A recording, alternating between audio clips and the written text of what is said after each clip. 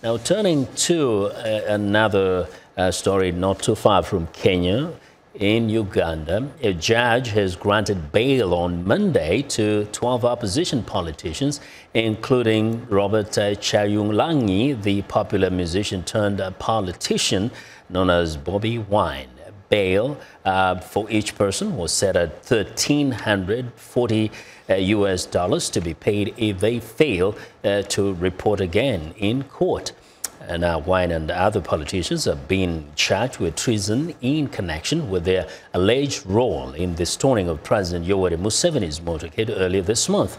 All of the politicians are denying the charges against them. The detention of Wine triggered 2 days of anti-government protests in Kampala and in other towns across Uganda last week.